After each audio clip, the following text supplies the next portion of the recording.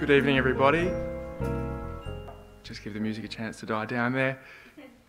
Well, here we are. The first ever International Day for People with Disability art exhibition.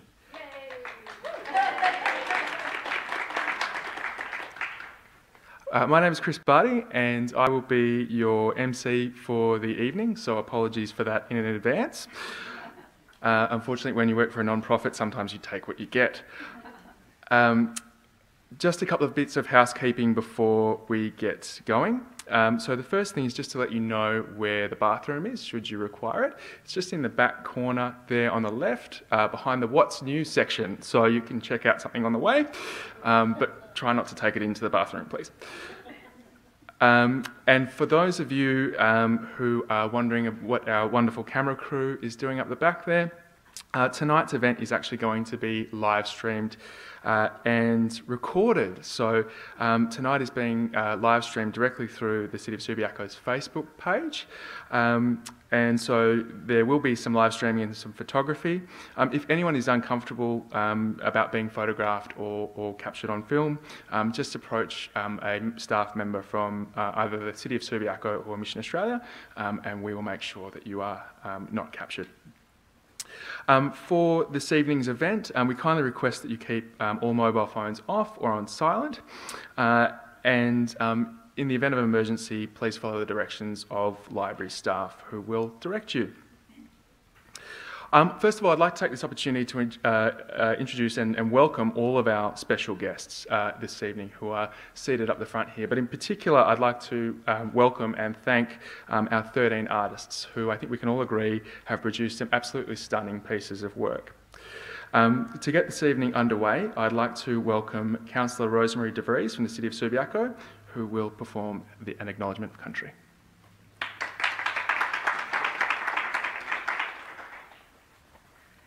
Thank you, Chris. Good evening and welcome.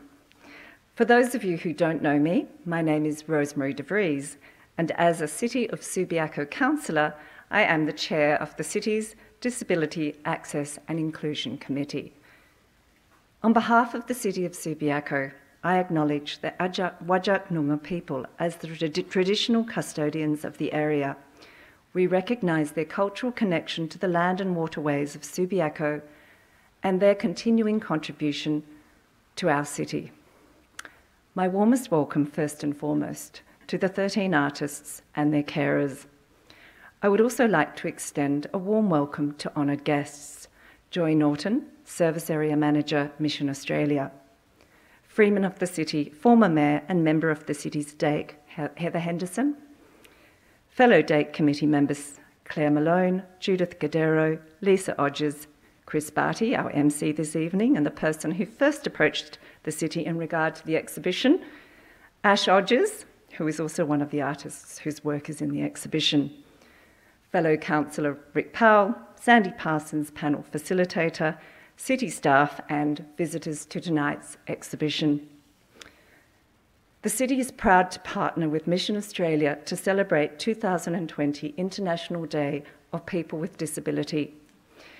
In a year that has brought unparalleled challenges for all, for those living with disabilities, it has in many ways been even more difficult. This day serves not only to highlight and recognise the talents of people living with disability, it is also a chance to share and give recognition to the work done by organisations such as Mission Australia to support people living with disability. In 2020, their work has been invaluable.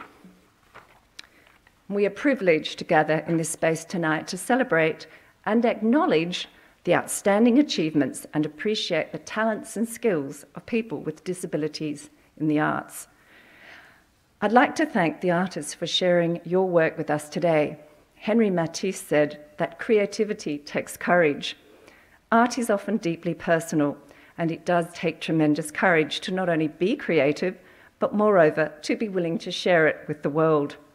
As the title of the exhibition, Perseverance, Strength Through Art, suggests, we are all given opportunities for solace, reflection, and connectedness through the arts. Our communities are enriched by the work of artists and their generosity of spirit. I am sure in the aftermath of 2020, many artists will express our collective anguish and reinvigorate our strength through their art.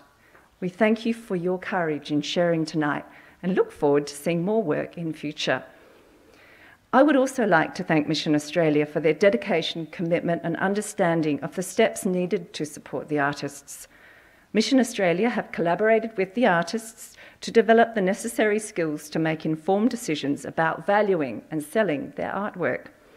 Mission Australia's support in ensuring that people living with disability have access to services, funding and furthermore, the chance to celebrate their passions and talents have been pivotal in bringing this event together tonight.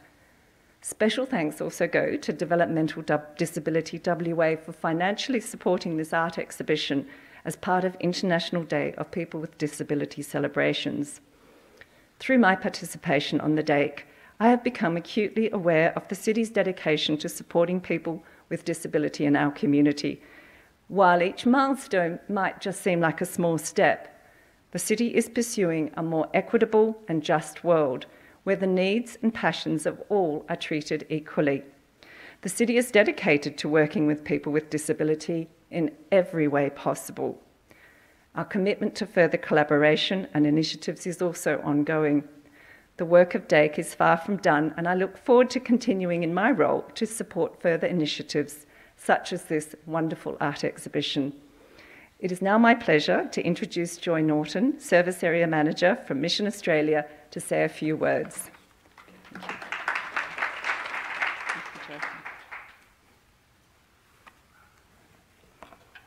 Thank you for that warm introduction. Welcome everybody. I would also like to acknowledge the Whadjuk Noongar people as the traditional custodians of this land and pay my respects to elders past and present. I'm incredibly honoured to be standing here tonight representing Mission Australia. I'm appreciative of the platform that has been offered to the artists that are very talented, that have offered to showcase their work. Yesterday we celebrated International Day for People with Disability, and tonight the celebrations continue as we launch this event. People with disability make valued contributions to the community, workplace, and of course the arts. The works of the following talented artists make up this exhibition: Ashley Odgers, Billy Simpson, Bonnie Prodanovic, Brittany Plummer, Caroline Wigley, Clinton Carter, David Gould, Jenny McAllister, Julianne Ryan, Lucy Duncan, Martin Cahill, Rodney Stone, and Sandra Yaxley.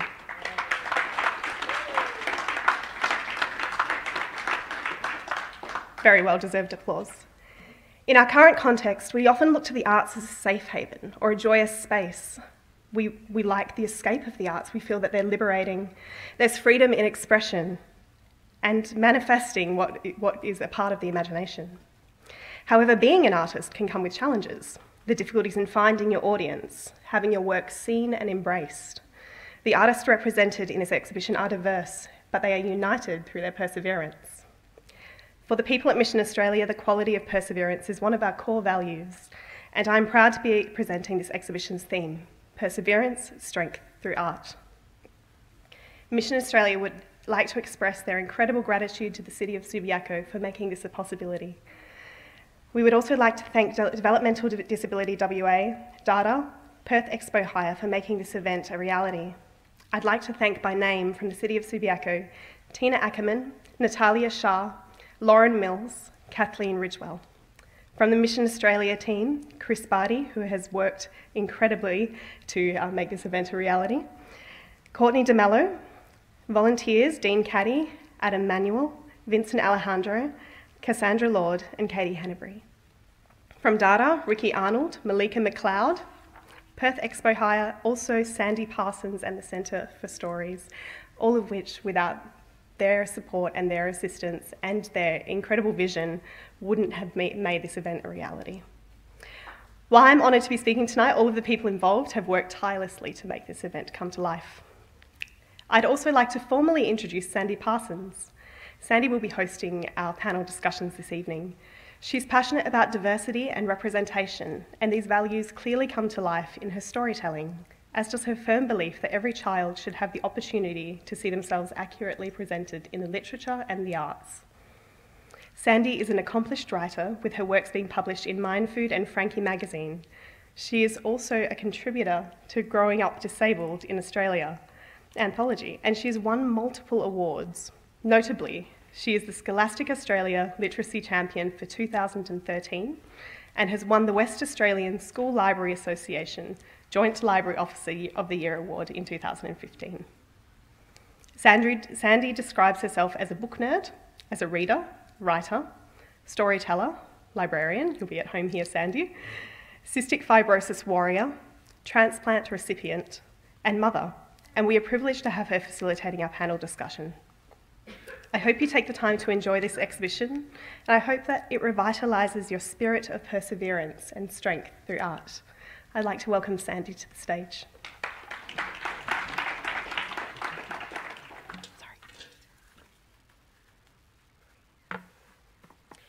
Thank you, Joy, for your warm welcome.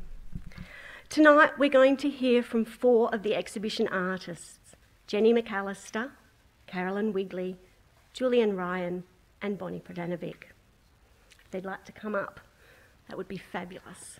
Artists with disability are vital contributors to Australia's arts and culture. They create work that not only stands on its own artistic merit, but at times includes the unique perspectives and lived experience of the artist. Art is a medium that has the power to connect audiences and share experiences that are different from their own.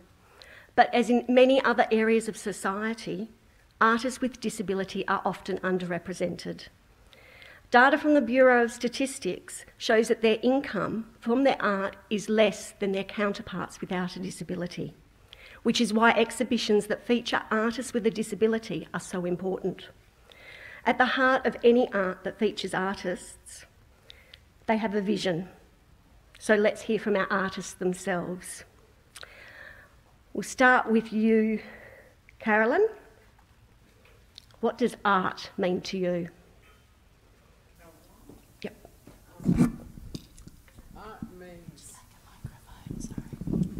Art is a way for me to express ideas and current thinking, and I do this through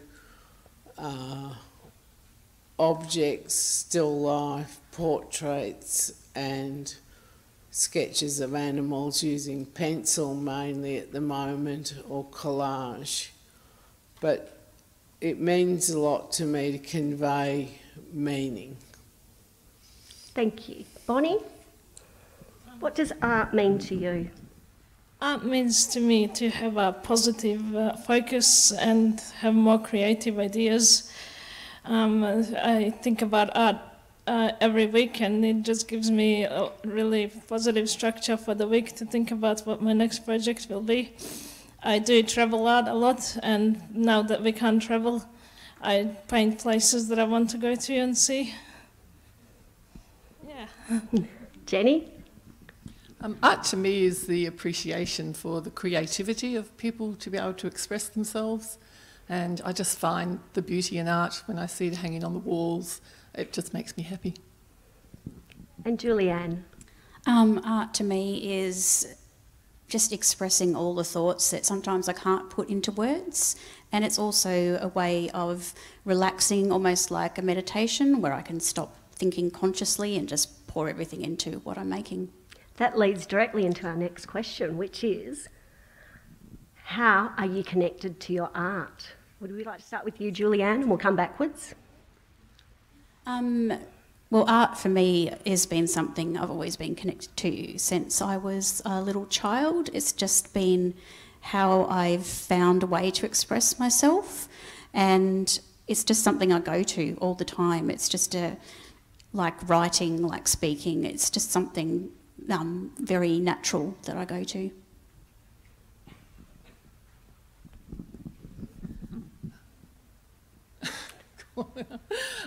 For me, it's just a joyous thing to be able to do, and to be able to create something that it's then going to be able to give some to someone or as a gift or whatever.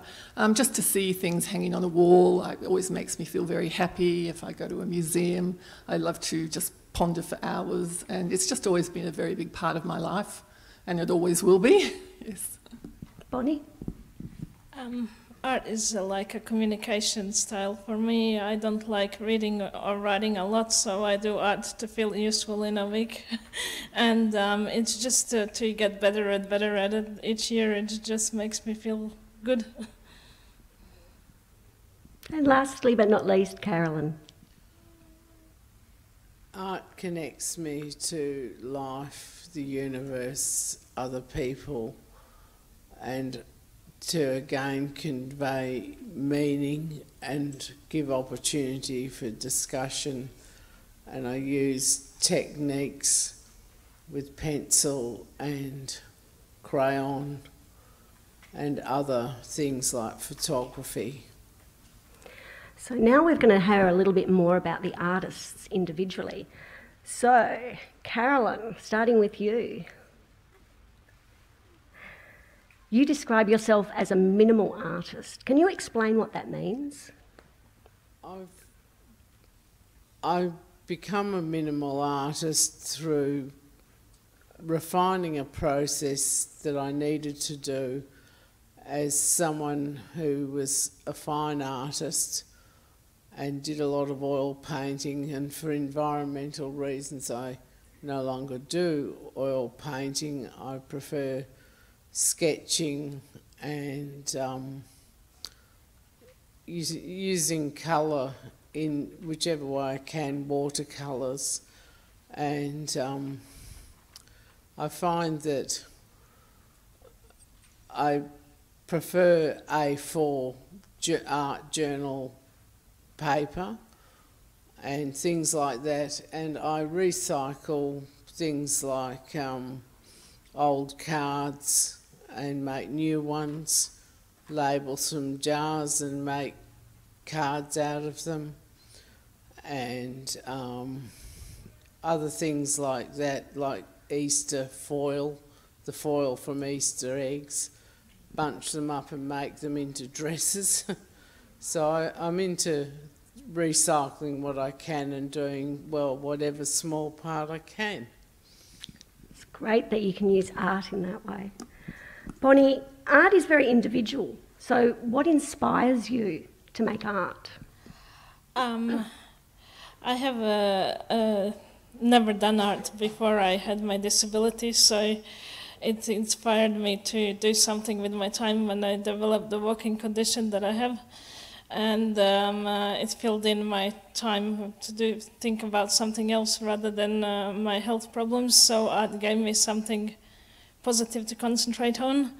And I also did a lot of travel when I was healthier, and now I can put all of my travel places that I have seen, like even the bell tower. Not that that's really travel, but I paint stuff like that. Whatever I see that I like, I put it into art. Basically, really pretty destinations inspire me.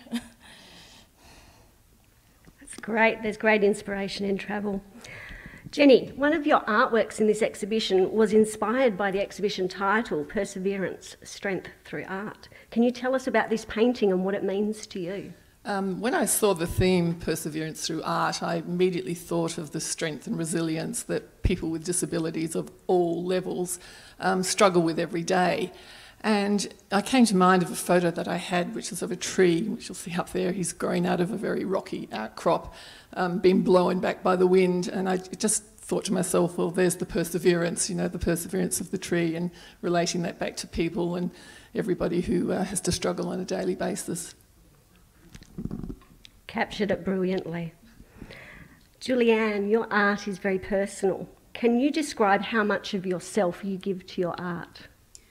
When I'm making my art, I'm not just depicting something. So like I use nature a lot because that's where I feel a connection to and feel happy. But I also put all of my feelings and experiences of living with disability, chronic illness, any trials that I'm going through in life, they all get poured out into the work when I'm making it. So often there'll be changes in series. I remember doing a series when I was going through a really hard time, and when I'd finished it, you could see the progression of everything that had happened throughout it, and it was really quite beautifully sad, and it still makes me sad looking at them, but there's also, I like that I can change those hard things into something beautiful, and I find that really helps me to process that's going on in my life as well.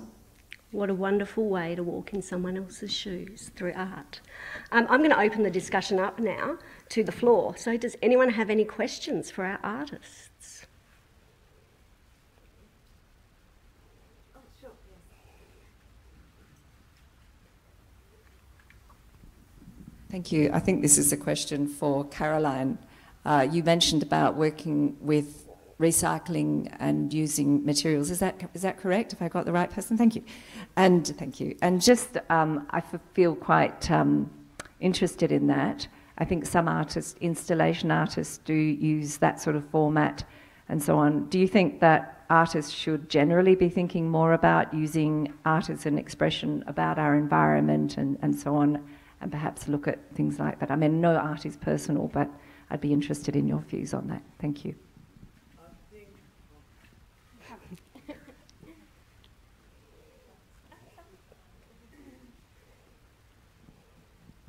I think art is a personal thing. I also think art is a vehicle of expressing ideas around you and getting it through to people about things like climate change and environment and that. But that's just one vehicle of expression, and I wouldn't be mutually exclusive in my thinking along those lines, because everyone's different. Any other questions?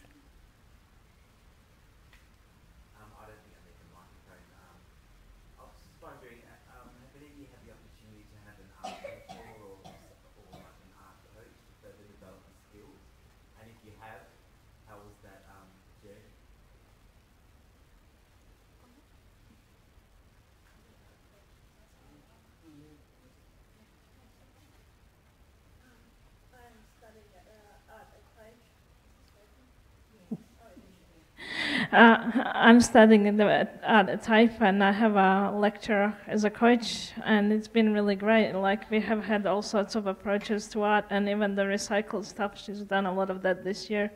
And it's really good to be able to learn different approaches to art throughout the whole year. And rather than doing it myself, I think that I have learned way more this way.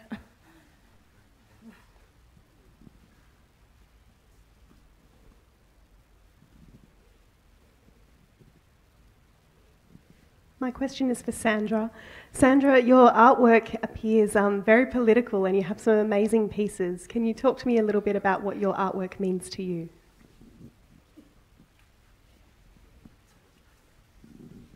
Yes, my artwork can be very political because I feel that in this day and age, even though we are disabled, we should be able to speak out about how the world is treating us. Is that okay? Yes, it's okay. I think we're just about out of time, so I'd like to thank our 4 artists and, of course, Sandra, who was our guest panellist. If you could give them a round of applause, that would be fabulous.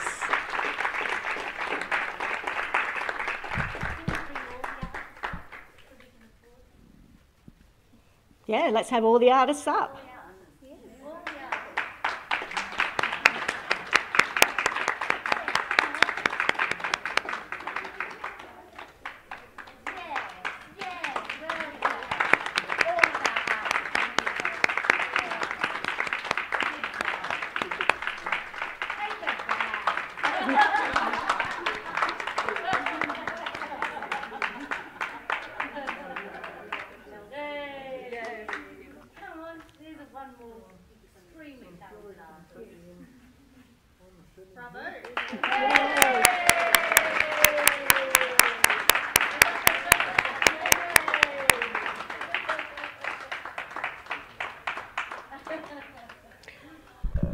While our artists are standing there, I've got one final thought to leave you with. Art invokes our emotions, making us feel and think, and I hope that as you view the pieces on show tonight, you'll take the time to engage your emotions and reflect on the artwork on show. Thank you.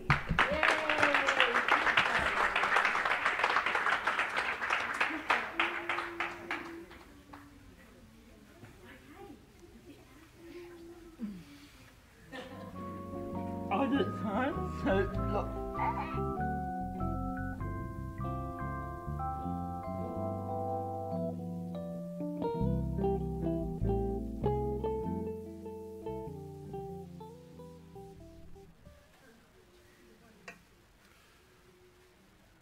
Oh, well, that was pretty cool. I think we enjoyed that.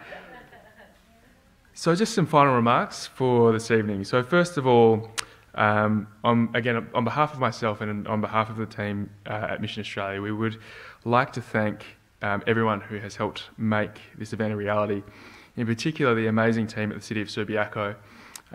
We came to them 6 months ago with a half-baked idea about putting on an art exhibition, and not only did they agree to help us, but they absolutely ran with it and have been tremendous partners, and I'd like to just acknowledge and express that to Council. You have an amazing administration.